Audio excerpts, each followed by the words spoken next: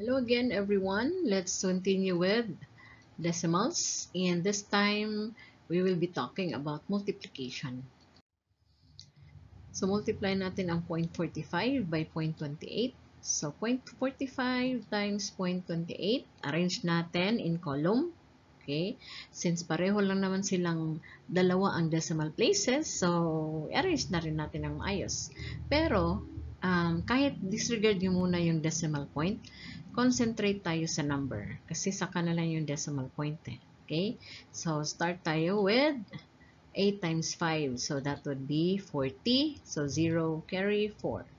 8 times 4 is 32 plus 4, that is 36. So 6 carry 3. And then 8 times 0 is 0 plus 3, that would be 3 only. Right? And then, since tapos na yung carry natin na 4 at saka 3, cancel muna natin yan. And then, let's proceed with 2 times 5. That is 10. Diba? So, dyan natin sa pangalawa na ilagay. Sa baba ng 2, since we are now in 2. So, 2 times 5 is 10. So, sa baba ng 2 yung 0. And then, carry 1 sa taas. And then, 2 times 4 is 8 plus 1. That would be 9. And then, 0 na rin yung isa. So, tama na. Okay? So, add na natin. Right? So, that would be 0. And then, 6. And 3 plus 9 is 12. So, ito na yung sinabi ko kanina na disregard muna natin yung decimal point, di ba? Kasi, bibilangin lang ang decimal places sa mga factors. So, unang factors ay merong dalawang decimal places. Okay? Sa pangalawang factor natin, dalawa pa rin. So, i-add lang natin lahat ng decimal places sa factors. So, since meron tayong dalawa sa una, dalawa din sa pangalawa, kaya sa product natin, dapat 4 ang decimal places natin. So, paano ba natin ilagay? So, dapat mula dito sa kanan at bilang tayo ng 4 na decimal places. So, that would be 1, 2, 3, and then 4. So, yung decimal place natin or decimal point natin ay dapat nandito na. Right? So,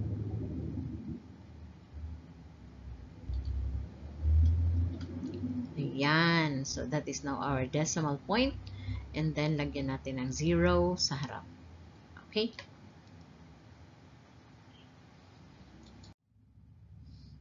Okay, so, multiply tayo with 355.6 and 1.24. So, 355.6, ilagay natin sa taas. Kasi ito naman ang may pinakamaraming digits sa dalawa.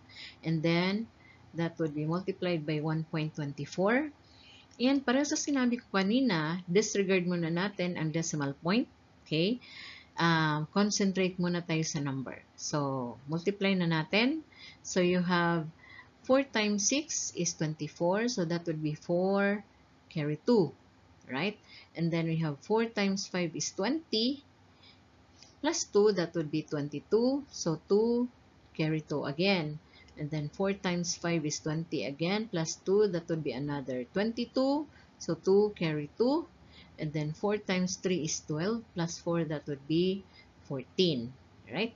And then, cancel muna natin yung tatlo dyan. Kasi tapos na tayo dyan, di ba? And then, let's have 2. So, 2 times 6 is 12. Dito natin sa baba ng 2 ilagay. So, 12, that would be 2 carry 1. And then, 2 times 5 is 10 plus 1, that would be 11. So, 1 carry 1 natin dito. And then 2 times 5 is 10 ulit plus 1, that would be 11 again. So 1 carry 1. And then 2 times 3 is 6 plus 1, that is 7. Tama, di ba? Then cancel ulit natin yan. Alright? And then let's go on to the last one, which is 1. So 1 times 6, that would be 6. So dito tayo sa baba ng 1, maglagay ng 6, magsimula. And then 1 times 5 is 5.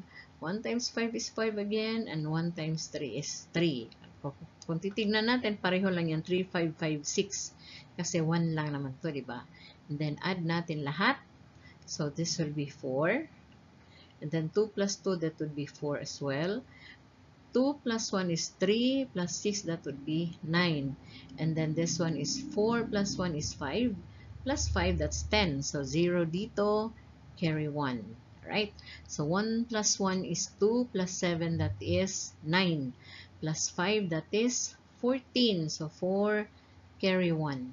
And then, 1 plus 3 is 4. Right? Again, bibilang tayo ng decimal places. So, unang decimal place dito, or unang number of decimal places dito sa unang number ay isa lang. Kasi dito lang naman isa from the decimal point. Now, ito naman ay dalawa. Okay, so i-add natin yung dalawa. That would be 1 plus 2. We have 3 decimal places dapat ang sa product. So, mula dito, bilang ka ng isa, dalawa, tatlo, and you have your decimal point. Ganun lang. Alright? Alright, multiply natin ang 21.4 by 1.5. So, that would be 21.4 sa taas. And then, multiply natin with 1.5. Right? And then, okay, start tayo with 5 times 4. That would be 20. So, 0, carry 2. Okay, and then 5 times 1 is 5. Plus 2, that is 7. And then 5 times 2 is 10. And then, doon tayo sa sunod. So, 1 times 4 is 4. And then, 1 times 1 is 1. And 1 times 2 is 2. So, 214 lang naman, di ba? And then, add natin. So, that would be 0. 7 plus 4 is 11. That would be 1. Carry 1. So, 1 plus 0 plus 1 is 2. And then, 1 plus 2 is 3. So, again, okay, bibilang tayo ng decimal places. So, unang factor, merong 1 decimal place. Pangalawa ay 1 decimal place. And then, add natin yung dalawa. That would just be 2 decimal places for the product. So, bilang tayo from the right. That would be 1, 2, and then there, your decimal place. And then, kung titignan nyo, ang product natin ay nagtatapos sa 0. So, kahit tanggalin natin yung 0 dyan, okay, pwede na. And even if you check it with the calculator, hindi lalabas yung 0 sa calculator. So, final answer natin, tanggalin natin yung 0. That would just be 32.1. Now, what if i-multiply natin siya with 1? Ano nga yun ang sagot dito? E di, 21.45 lang din to, di ba? Kasi times 1 lang naman eh. Now, kung i-times 10 natin yan, okay, so supposed to be lalaki yan, times 10 eh, di ba? So, if ever, magmumultiply ka ng any decimal with 10, i-move mo lang ang decimal point dito. Kasi, that's just 214. So, 214.5. So, move lang ng isa. Kasi parang sa 5. 5 times 10 is 50. So, from 5, okay, yung 5, ang decimal point ay nasa sa gilid lang. And then, dagdagan mo ng 0. So, nag-move lang din ang decimal point. So, dito, okay, hindi na nagdagdag ng 0 kasi may decimal places kasi may digits kasi sa decimal places. Kaya, move ka lang ng isa. Kasi, from here, nag-move lang din naman ng isa yan with the additional 0 sa 10. So, mula dito, isa. Dahil mula dito, isa lang din. Okay? And then, times 100. So, from 100, yung decimal point ng 1 ay nandito. So, nadagdagan na siya ng isa, dalawang decimal places. So, mula dito, ganun din, isa, dalawa. So, yung sagot natin now is 2,145. Alright. Now, what if it's multiplied by 1,000? So, mula dito, that is 1, 2, 3. E, dagdag lang din dito ng isa, dalawa, and then kulang, dagdagan ng isang 0. So, 21,450 na. Kasi supposed to be dito yung decimal point, diba? So, since ang 1 ay nagiging 1,000, 1, 2, 3 digits ang na-move mo sa decimal point. So, ganun din dito, mula dito sa 21, mula dito, that would be 1, 2, 3. Okay, so final answer mo is 21,400. Yung style na ito is actually just a shortcut. Pero kung titignan mo, okay, bibilang ka lang ng decimal places again eh. So, kung i-multiply mo kasi yung 2,145 times 10, supposed to be dadagdag ka ng 0 dyan. Tapos, bilang ng dalawang decimal places. So, isa, dalawa, kasi nawala na yung 0 dito eh. You can check it with the calculator. So, dito, next one, okay, 21.45 times 10,000. So, again, yung decimal point, supposed to be with 1 ay nandito. And then, nag-move ng isa, dalawa, tatlo, apat. So, i-move lang din natin to kasi lalaki lang dapat ang 21.45 kasi ita times na natin siya ng 10,000.